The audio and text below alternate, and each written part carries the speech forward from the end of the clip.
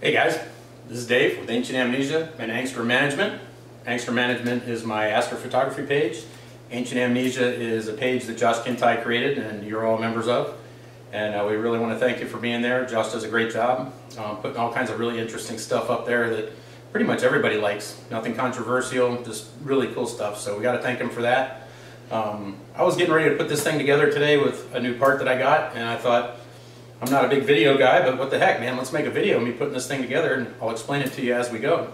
So basically I got my entire telescope apart in pieces. This is just the tripod, there's nothing else on here. There's a little bracket that holds it together, so that's there by itself. Usually the telescope mounts on this, and it has the arm that goes around. You'll see that in a minute. What happens is that moves left to right, north and south, east and west, whatever you want to call it. It doesn't have the ability to track the sky in an arc. It's, can be a little jittery, and then you get star trailing. So in your longer exposure pictures, what happens is your stars start to look like, pills. They get a little bit longer, or they even get really long if you're, trying to overexpose like 30 seconds or more without the equatorial mount. It's going to make your picture look like crap, and you're going to wish you hadn't even bothered putting in the effort to take it and being out there all night doing it. So that's what I've been doing for a few months now, just kind of practicing, getting, shorter exposures down pat, figuring out how to zoom in on things, read the maps, understand the lingo and the terminology. And I finally came to the realization, through the help of a lot of people, Astro Backyard, Nico over at Nebula Photos, thank you. You guys have all kind of steered me into the direction of where I need the equatorial mount to get the longer exposures, to get better pictures. You can really step up your game with something like this. Now, some of your higher end telescopes, this is pretty nice. There's some that have a mount that does all of this, but you're talking $1,000, $1,500 more at the beginner's level. When you really get up high, you're looking at $10,000 for a telescope mount and the brackets and everything and all the accessories. So to add a $350 piece to a $2,000 telescope rig, that's nothing. For me to get way better pictures. And I love sharing these pictures with you guys. You've seen some of them. And I want to just share better pictures. I want to get better. I want to improve my game, and I want everybody to join along with me. So I'll give you my Instagram links and everything at the end, the link to my Facebook page. Y'all know Ancient Amnesia, you're here. So I'm going to just kind of put this thing together and explain it as we go. So with a Celestron telescope, it's not the rule, it's not in the book. This leg faces north, it has the label on it. I don't know, I guess it's sort of like a ritual. So when you see the label, that's where you're going to face north. So when you put your mount down, you want to have that facing north as well. So we take this little mount. This is the end that faces north. So what you do is you just line this up over these 3 captive screws that are under here. And this is like so simple. This is crazy. You can do it in the dark. I know I can. Well, let's put telescopes together. So just kind of snug them down. This is what you go through every night if you take it apart. Sometimes I feel like Iron Man and I'll carry the whole damn thing out there, but it's 65, 70 pounds for the whole rig. I can get a little old, so this is kind of a fun part of doing it. You can do this before it gets dark. It gives you something to do.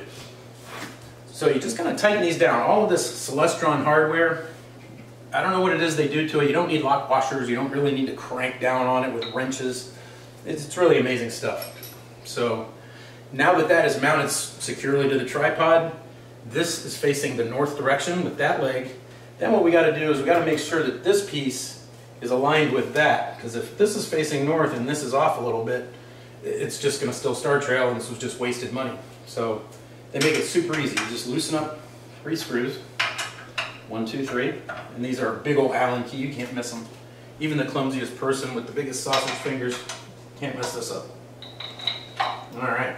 So those are all loose, and then what you do is you just kind of grab these little guys and you loosen them up, and you eyeball down that leg, and you can kind of steer this thing whichever way you want by turning these knobs the exact same way, and it is super accurate. Now you want to eyeball this. If you're not really good at eyeballing stuff, find someone in the house who sees really good and doesn't wear glasses or has a good depth of perception.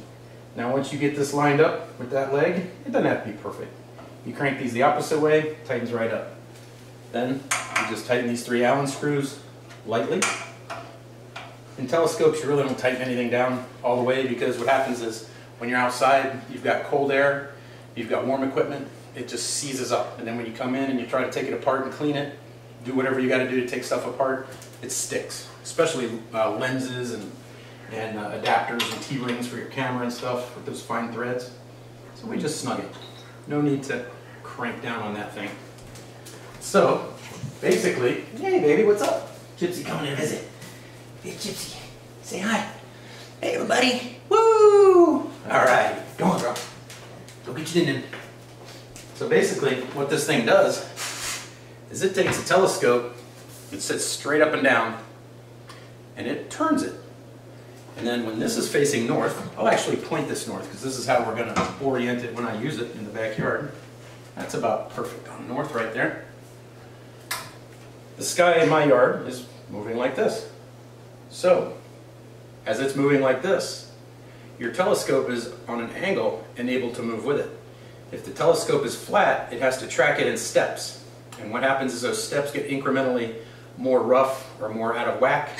Yeah, exactly. That's my bird, Athena. She agrees. And what happens is you get trails, and it just messes up all your pictures. So this way, yeah, you're right. So this way, it takes the whole mount, tips it over at a set latitude. You have to get your latitude for where you live, adjust that, and I'm going to show you how to do that. So now that we're facing perfectly north, 2 knobs, boom, boom, and you got this big guy right here. And watch what happens here with this thing as I do this. It just moves down or it moves up. In relation to the latitude, the azimuth is this way. Then you put the telescope on here and then it's able to do an alignment. Celestron actually has it to where it will do what's called a wedge align. It recognizes this piece because this is a Celestron piece and it goes through a specific alignment process. So let's bolt that tube on here and get that control arm on first. And you know, this is slow. When you do this out in the backyard every night, it takes you a few minutes to do it. Now what you want to do is face the mount. Boom. You want this arm to start off on the left. So I've got the captive screw in here. You just leave that in there. And you can see there's a notch right there. That's so that when you're holding this big old sucker up, you don't have to do it to get those bolts in. You just slide it in like that. And these are captive. And you line that up until one of those hits. And Celestron's got this down to a science. It is perfect. 3 knobs. You don't tighten them like one really hard at one time. You snug them all up. Okay, and you start here. Give it a little snug. A little snug. A little snug. Boom. Now, I need to be at 27.54. 27 minutes, whatever you want to call it, seconds. On this scale, it goes from 20 to, I think it says 60. No, it's 90. So I'm at 27.54, so this thing's starting out right there about 30. I'm going to use my glasses, because this is where you don't want to really eyeball it too much, but you're going to have to a little. You loosen these, and then you just bring this guy, I'm just going to park it right at 28, and then just go a hair past it, because 27.54, speaking latitude-wise, I mean, you might not hit the pass, but you'll hit the island. Alright. Right about there. Boom. I'm going to tighten these down. Snug. These have little bushings on them. Really crank them, because that's going to keep that thing from, if you bump it. Alright? And then, before you do anything, you don't want to just walk away. This piece is also a third structural part. You just want to take that, kind of take the forward and backward motion to where it stops each way. Make sure that it's kind of floating free, and then you just tighten it just till it snugs up. And now that is actually part of the structure of the thing too. So now comes the part that's real fun, where you bring the 20-pound telescope in and you set that sucker right in that groove.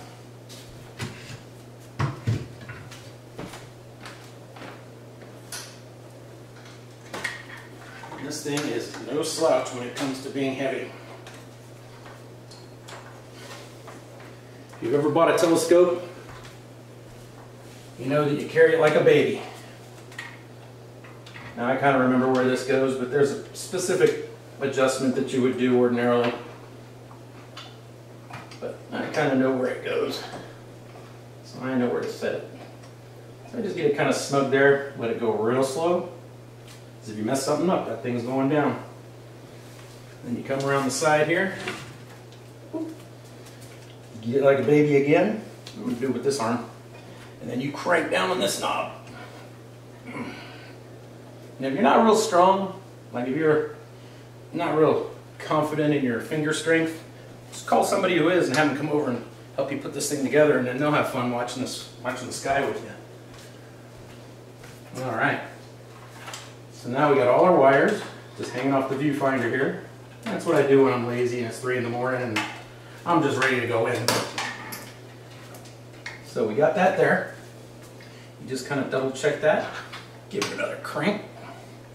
Now what's going to happen is as the sky goes this way, this mount is perfectly aligned to spin with it. So you've got a third point of reference for the computer. It's like basically like doubling your RAM, quadrupling your gigabytes to a laptop. Now this thing knows exactly where to go.